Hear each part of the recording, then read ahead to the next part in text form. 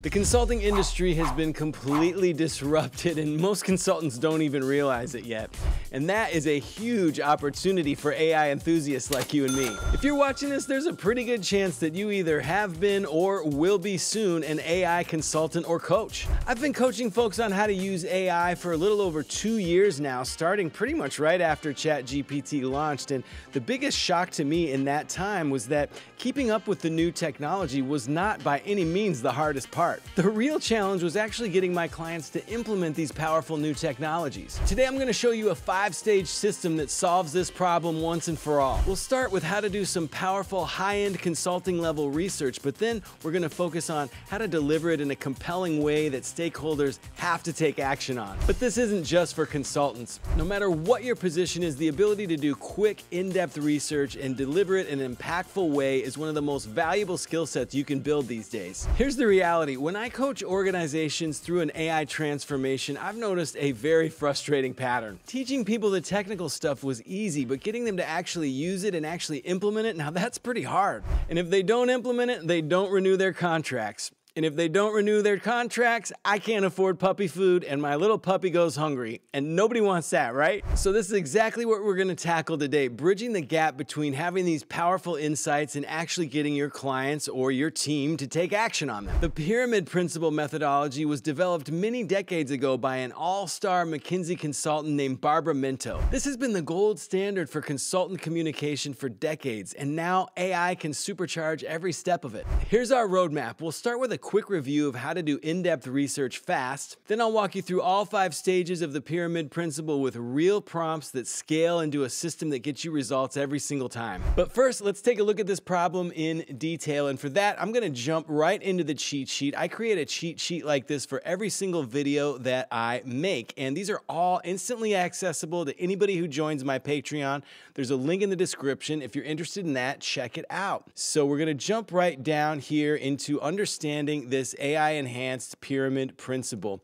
And the problems that this really seeks to address are very important problems. Inefficient communication. So if you've ever been in the consulting or coaching role, you can understand that conveying complex analysis and recommendations to executives who have limited time and want to quickly understand key messages without wading through excessive detail is a major challenge. These folks are so busy, and oftentimes you are the lowest priority on the list. And for you to be effective, you need to really be able to communicate clearly and structure your thinking. So that's the next bullet point here is, being able to create messaging that grabs them, that, shows them that, hey, what you're talking about is a high priority that they need to take action on. And that's really the only way that you can be effective. Because if you just present them with something that they look at, maybe they're staring at their phone during your presentation. I've had that happen to me, unfortunately. You're not being effective. You're not going to get your contract renewed, and your coaching and consulting services will certainly struggle. The other thing here is misalignment with executive thinking. So, they may disagree with what you've found. It may not be what they want to hear. It may be something that is going to cause them to do a lot more work, etc. So they may be actively trying to block or, ignore what you're saying. And even if one of the stakeholders is invested, you got to get a bunch of people invested oftentimes to be effective. So the pyramid principle solves these problems in a lot of different ways. It allows you to take all the information that you've gathered with AI and really craft it in a very penetrating way so it gets right through into the brains of these stakeholders, the folks that you've created it for, and therefore progresses your project forward. This includes presenting it in a logical structure, making efficient use of time, and enhancing the persuasiveness of how you deliver your results. Of course, AI is incredibly valuable throughout this process, allowing you to do this in a faster, more accurate, more consistent way than ever before, and probably most importantly, in a scalable way that allows you to tackle more complex projects and more projects in general. So now let's dive right into one of my favorite use cases for AI. This is deep research for consultants, and I've created a couple videos on this topic. I'll link to those in the description. But the quick and dirty of it is that you're going to use a tool called Deep Research. Google's Gemini, OpenAI's ChatGPT, and Perplexity all offer this Deep Research. Here's where it lives in Gemini, right here. Here's where you access it in ChatGPT. And in Perplexity, it's right here. These days, the Gemini version is absolutely the best. And if you're serious about this stuff, that's the one that you want to use. Second to that, ChatGPT's version is not that bad. Perplexity's, unfortunately, is cool and it's helpful, but it's nowhere near the capabilities of these other two tools that can search many, many more different sources and compile much richer research reports. This deep research functionality takes your requests and goes out and does about 20 minutes of research, sometimes even more, looking at all different sites and cross-referencing them, creating a really long report. These are often over 30 pages. I've had them go as much as 100 pages. That's the example we're going to look at today. So when you're making these requests, you want to be as specific as possible. And that's where this meta prompt comes in very helpful. We're going to use a prompt to actually create the prompt that we are going to put into these deep research tools. Here's the example of that prompt. I'm going to grab it from the cheat sheet right here. I'm going to copy this right into Google's Gemini. And I'm not going to use deep research just yet. We're just going to create the prompt first that we are going to use for deep research. And here's what this meta prompt says. It says, can you help me create a very detailed prompt I can use for doing some deep research into launching an EV rental business that helps eco-minded individuals rent electric vehicles? The output of this prompt should yield a McKinsey-style report. That's critical. We want to tell it, hey, we're a consultant, and we're going to be using this as part of our work. And the result here is this McKinsey-style report. McKinsey, if you don't know, one of the highest, most well-renowned consulting firms out there. And this report is going to help my client launch this business. I'm interested in unique perspectives, but want to have some focus on actual data and hard evidence for the findings. Again, your goal is just to create a highly detailed prompt. And we'll let that run, and it's going to create a highly detailed prompt that often runs several pages. Here's what that prompt looks like. It returned this prompt that goes on and on and on and on and on here, letting us know all of the different things that we need in this report for it to be effective. Look at that, it goes on and on. So I'm just gonna grab all of that. I'm gonna copy that in, open a new chat string, drop that in, and click Deep Research. And now we are ready to go. And this prompt now describes in detail exactly what we need to have in our report. So we'll let this run. I've noticed that sometimes Gemini will want to jump right to creating a deep research project from that meta prompt, but there's always a little button that says, hey, don't use deep research just yet. That's my recommendation. Go through these steps so you can give it this extreme guidance that helps you get a better result in the end. Now it returns its plan of attack here and shows you what it's trying to do, so you can look that over and then just click Start Research. So that deep research project took about 30 minutes, a little more, and it returned this amazing report that is over 100 pages, 108 pages. Now, what busy executive is going to sit down and read every word of that 108 pages? If I was a betting man, I would say 0 chance of that happening. So what we need to do now is move into our pyramid principle, take this and break it down into some actionable, compelling arguments that we can present to the client. Like I mentioned, I've got a couple other videos that go into this in more detail, especially how you can add some graphs and add some other bells and whistles to these reports and make them incredibly effective, including how to turn them into microsites that you can share with your client. There's links to those videos in the description, so check those out if you haven't already. The first stage of the pyramid principle is this main message development. But before we get to that, I love to use NotebookLM to just kind of get a feel for what's going on in this document. I'm going to create a new notebook here. This is simply notebooklm.google.com. I've got a bunch of great videos on this tool if you haven't used it yet. I'm going to click over here into the sources section. I'm going to add a source, and I'm going to choose that file that we just created, that lengthy report, and it is pulling it here into NotebookLM, which is a great tool for dissecting these large documents and looking at them from different angles. And the place I like to start here is with this mind map feature. So if you just click on that mind map,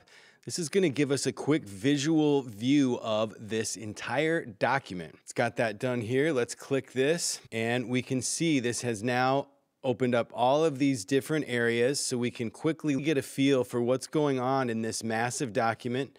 We can click deeper and deeper and deeper into this document and start to understand what's going on here using this visual interactive mind map, which is a great way to get your mind wrapped around these deep research projects, which generate so much information, or really any project. You can upload full books into NotebookLM and do a similar process on them.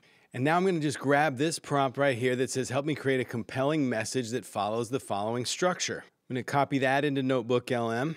And I'm going to run this same process in tandem here in Gemini so we can see how these results differ, because I think there's going to be some advantages to doing this pyramid principle inside of NotebookLM, and I think there's going to be some advantages of doing it here in Gemini. So I'm adding that file here in Gemini, and I'm pasting that same prompt in. Here's what NotebookLM returned: a very pithy, concise summary of what's going on with this report, including the situation, the complication, the question at hand, the answer to that question, and some supporting ideas around that answer. Now let's see how Gemini did. Awesome. Gemini pulled some fairly similar results, but I gotta say the NotebookLM answer was more robust, as it included these supporting arguments. And you can already see how presenting that to your client is gonna be much more effective than just dumping that 100-page document on them.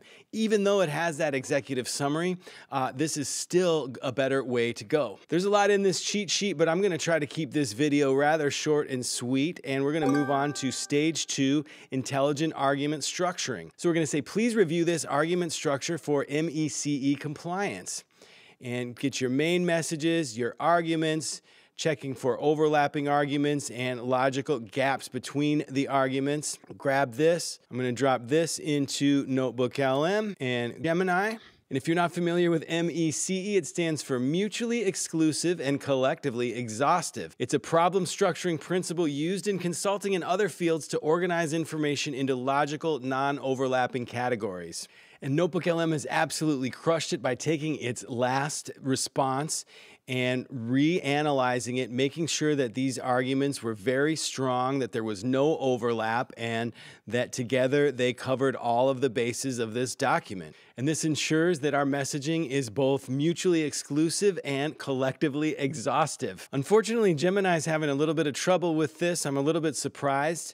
You may want to try this not in the 2.5 Flash, but in this 2.5 Pro, which is what I'm going to do. So I just switched to 2.5 Pro. I've uploaded that document again. I'm going to add that first prompt, rerun this whole thing, and now I'm running that second prompt again, that MECE. But I'm surprised because NotebookLM is actually outperforming Gemini 2.5 Pro when it comes to this pyramid principles process. This response, however, looks much better than the first one, and it is now making some very compelling arguments. On to stage 3, evidence collection and validation. This step is absolutely critical as it takes those concise arguments and backs them up with data and other insights. I'm grabbing this prompt, dropping it here into NotebookLM as well as Gemini. And this is basically just asking the large language model to add this source data to these different arguments to make them even more compelling. And here inside of NotebookLM, it has gathered up all sorts of data to really hammer those arguments home. Gemini performed similarly here with very similar arguments.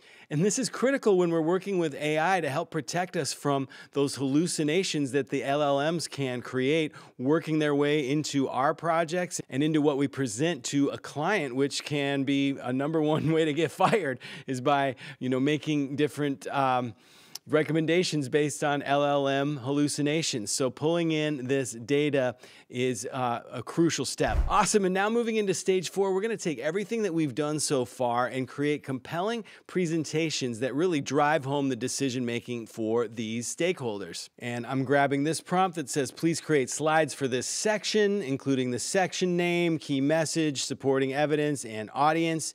For each slide, include a title that captures the key message, the content structure, bullet points, narrative, etc., visual element recommendations, and speaking notes for key transitions. Let's drop that into NotebookLM as well as Gemini. I feel like this is the one where Gemini is going to shine. So you may want to do all of those first 3 steps in NotebookLM and then take all of that and pull it into Gemini for the final slide presentation. Claude would be another great fit for this type of thing, as Claude really excels at creating sales copy and any sort of storytelling, descriptive messaging. Claude is, I would say, a little bit better than Gemini. Not necessarily worth, completely going that direction unless you already use Claude, which is a fantastic tool, but it can be a little better in that area. And just as I expected, NotebookLM did not do great at this. It's got some good ideas here.